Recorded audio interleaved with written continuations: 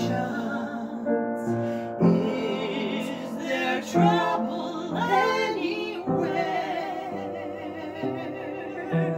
We should never be discouraged. Take it to the Lord in prayer. Can we find a friend so faithful, who will all our sorrows share? Jesus knows our every weakness. Take it to the Lord in prayer. Are we weak and heavy laden, cumbered with a load of care? Precious Savior, still our refuge. Take it to the Lord in prayer. Do your friends despise, forsake you? Take it to the Lord in prayer. In His arms He'll take and shield you. You will find a solace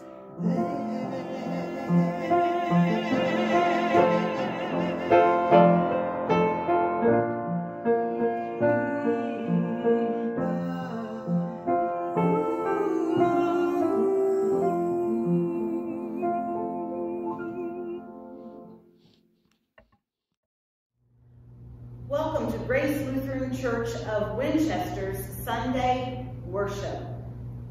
When anxiety is high in our culture, worship continues to be a primary location for the proclamation both of the good news of Jesus Christ and of the continuing compassion and care of God in the midst of our humanity. It is a place where we can find solace and reassurance in the midst of our fears. The grace of our Lord Jesus Christ, the love of God, and the communion of the Holy Spirit be with you all. Let us pray. O God, our shepherd, you know your sheep by name and lead us to safety through the valleys of death. Guide us by your voice, that we may walk in certainty and security to the joyous feast prepared in your house. Through Jesus Christ, our Savior and Lord, who lives and reigns with you in the Holy Spirit, one God, now and forever. Amen.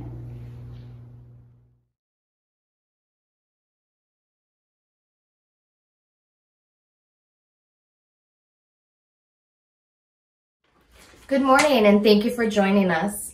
Our first reading today comes from Acts chapter 2, verses 42 through 47. The baptized devoted themselves to the apostles' teaching and fellowship, to the breaking of bread and the prayers. Awe came upon everyone, because many wonders and signs were being done by the apostles. All who believed were together and had all things in common.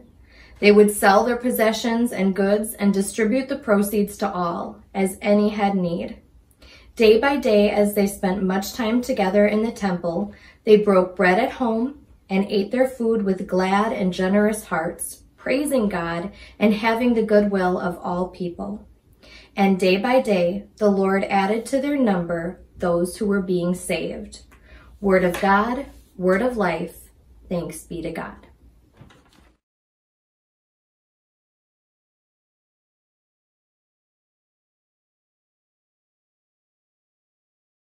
The psalm for today is Psalm 23. The Lord is my shepherd, I shall not be in want. The Lord makes me lie down in green pastures and leads me beside still waters. You restore my soul, O Lord, and guide me along right pathways, for your name's sake. Though I walk through the valley of the shadow of death, I shall fear no evil, for you are with me. Your rod and your staff, they comfort me. You prepare a table before me in the presence of my enemies. You anoint my head with oil, and my cup is running over. Surely goodness and mercy shall follow me all the days of my life, and I will dwell in the house of the Lord forever.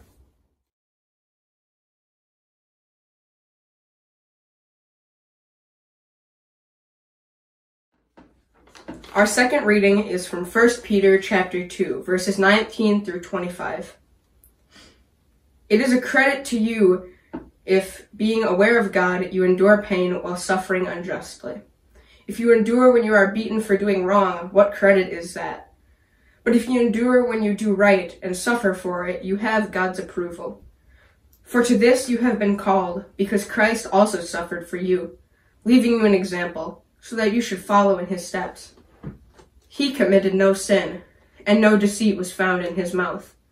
When he was abused, he did not return abuse. When he suffered, he did not threaten. But he entrusted himself to the one who judges justly.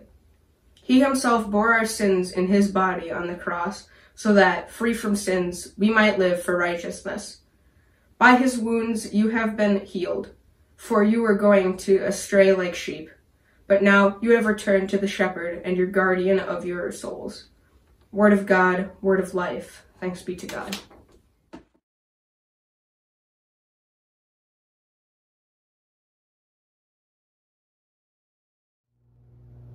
The Holy Gospel according to John, the 10th chapter. Jesus said, "Very truly I tell you, anyone who does not enter the sheepfold by the gate, but climbs in by another way, is a thief and a bandit. The one who enters by the gate is the shepherd of the sheep. The gatekeeper opens the gate for the shepherd, and the sheep hear his voice. He calls his own sheep by name and leads them out. When he has brought out all his own, he goes ahead of them, and the sheep follow him because they know his voice. They will not follow a stranger, but they will run away because they do not know the voice of strangers." Jesus used this figure of speech with them, but they did not understand what he was saying to them. So again Jesus said to them, "Very truly I tell you, I am the gate for the sheep. All who came before me are thieves and bandits, but the sheep did not listen to them. I am the gate. Whoever enters by me will be saved, and will come in and go out and find pasture. The thief comes only to steal and kill and destroy. I came that they may have life and have it abundantly." This is the gospel of the Lord.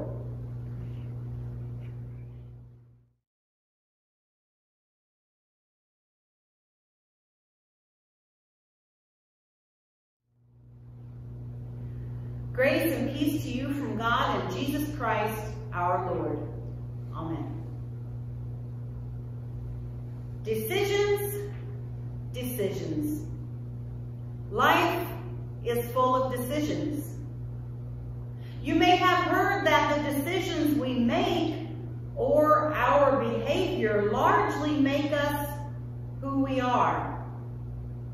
How do we make them in a Christian manner? We Christians believe that by Jesus' resurrection on Easter, Christ has given us new life. So, how does this affect the way you make decisions? Our lessons this Sunday of the Good Shepherd gives us some idea of an answer to these questions. But first, I have to tell you that I have noticed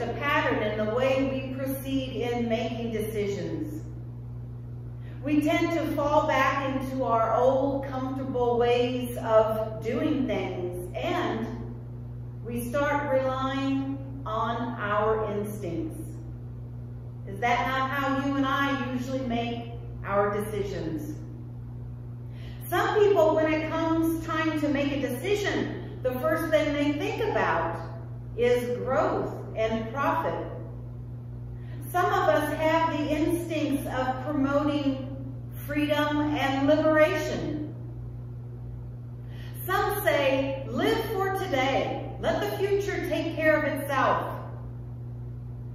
Still others have the instinct to say, we have always done it that way, so why change the system?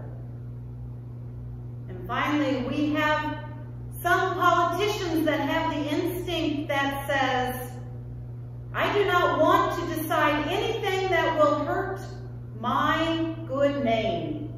That whatever I decide must be in the interest of retaining control. Are any of us really making Christian decisions in the way we are living our lives? Have we lost our way? Have we been throwing away the abundant life that Jesus promises us in our gospel today? How can we get it back? Well, take heart. Even in our sin, God loves us. Maybe the gift of abundant life has not been informing us in the way we are living. Jesus calls himself the gate or entrance for the sheep, the good shepherd. He is the one who wants to lead you and me, to point us to the abundant life. Jesus, the good shepherd, is putting his claim on you and me to be his sheep. But we often do things the way we like it, the way it has always been done, or the business-like way, or whatever keeps people happy, but not what is always best for their own well-being and safety. We have all been straying like sheep, doing it the way that we like it, just like sheep. But are we living as Jesus' sheep? Are you letting him be your good shepherd? Is he guiding you, giving you direction?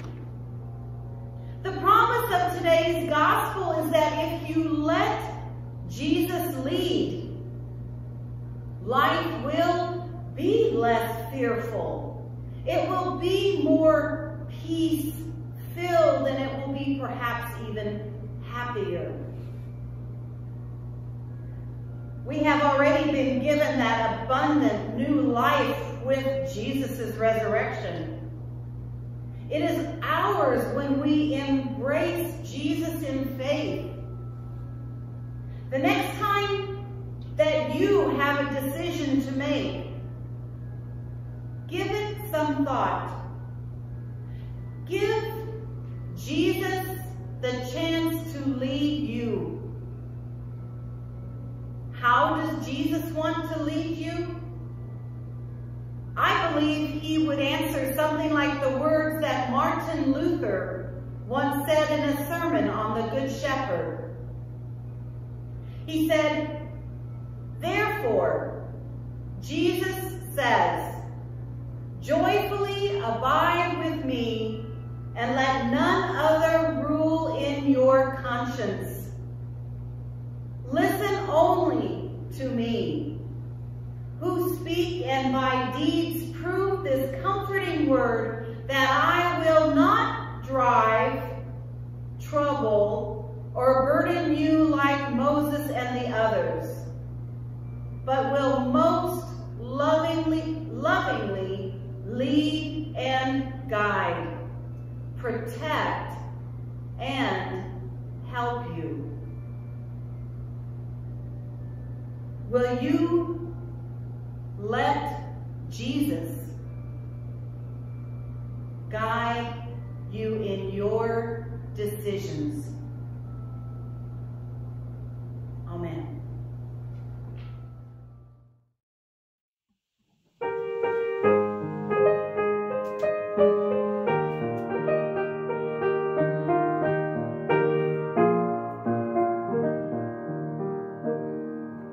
Savior, like a shepherd, lead us. Much we need your tender care. In your pleasant pastures lead us. For our use your folds prepare. Blessed Jesus,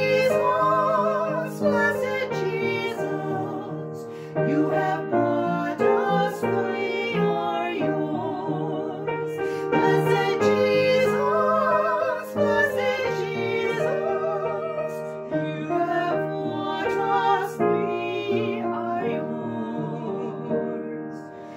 We are yours in love, befriend us, be the guardian of our way.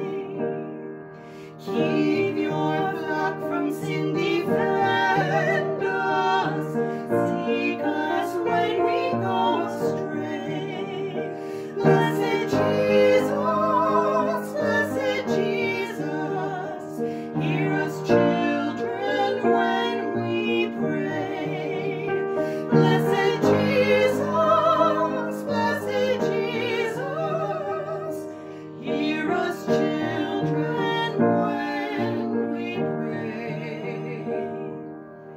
You have promised to receive us, poor and sinful though we be. You have mercy to receive us, grace to cleanse and power to free. Blessed Jesus, early let us turn to thee. Blessed Jesus,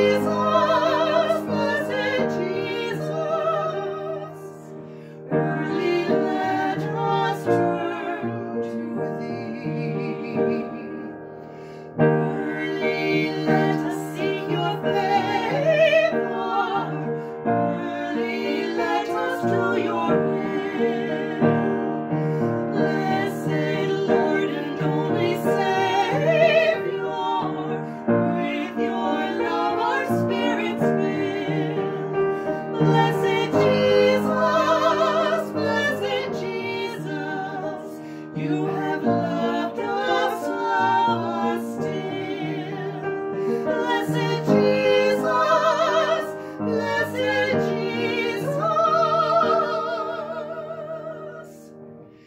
you have loved us, love us still.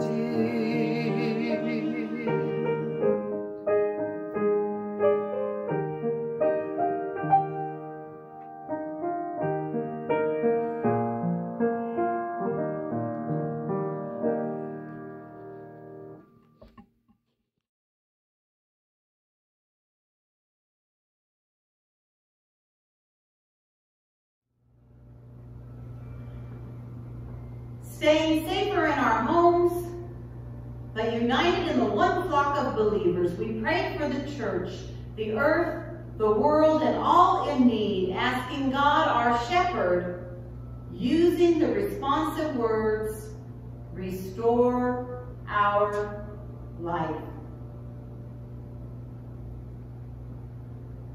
For the church, O God, we pray that we will hear and follow your voice calling to us in the word, that bishops and pastors be sustained for their shepherding task, that churches devastated by the virus be upheld, that in this time churches find ways to continue their ministries of education and service.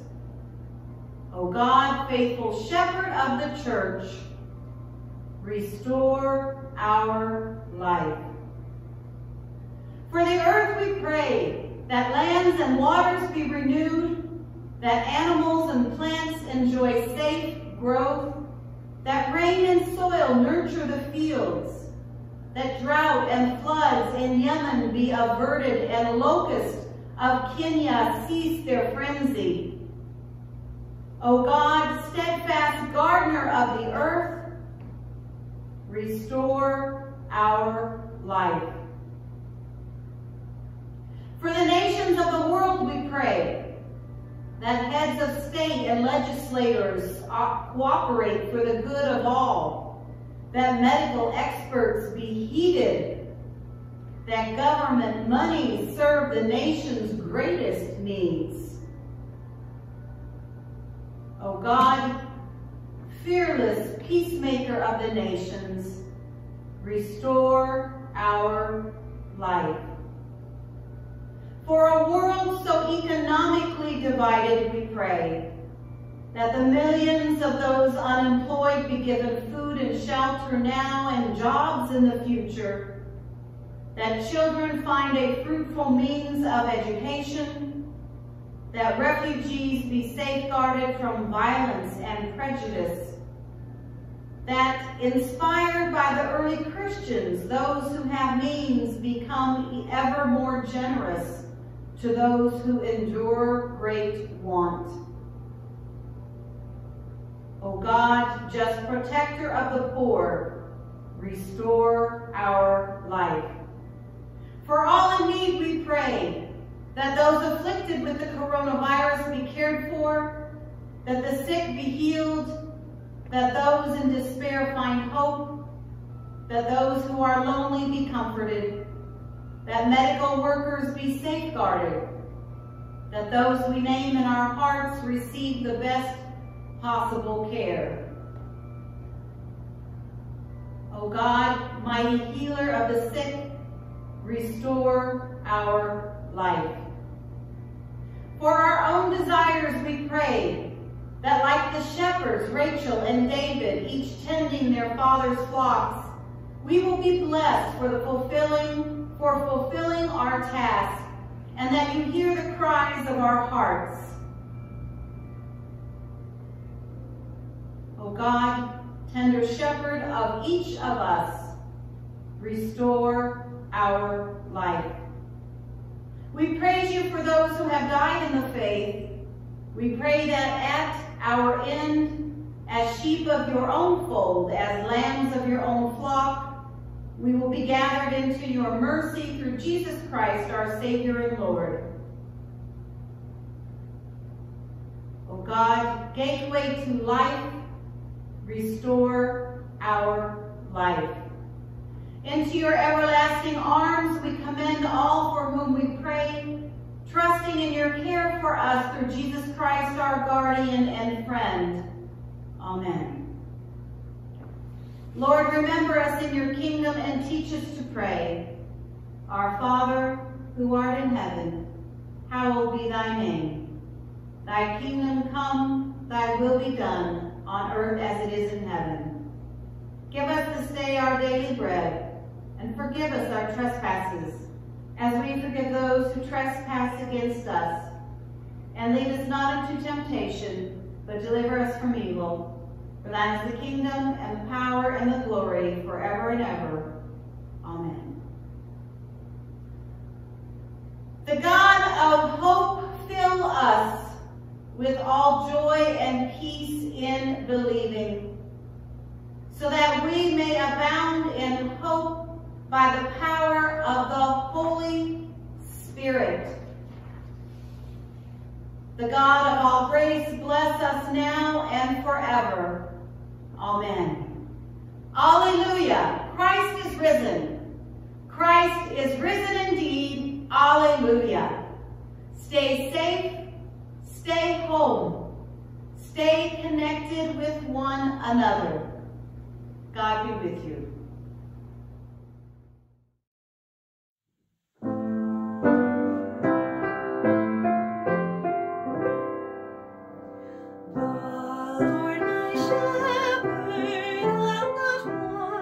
He make me down to lie. stream, He leadeth me the quiet waters by. He leadeth me the quiet waters by. My soul He doth restore again, and me to walk doth make. Within the path of righteousness, e'en for His own name's sake. Within the paths of righteousness, e'en for His own name's sake. Yea, though I walk in death's dark vale, yet will I fear no ill. For Thou art with me, and Thy rod and staff me comfort still. For Thou art with me, and Thy rod and staff me comfort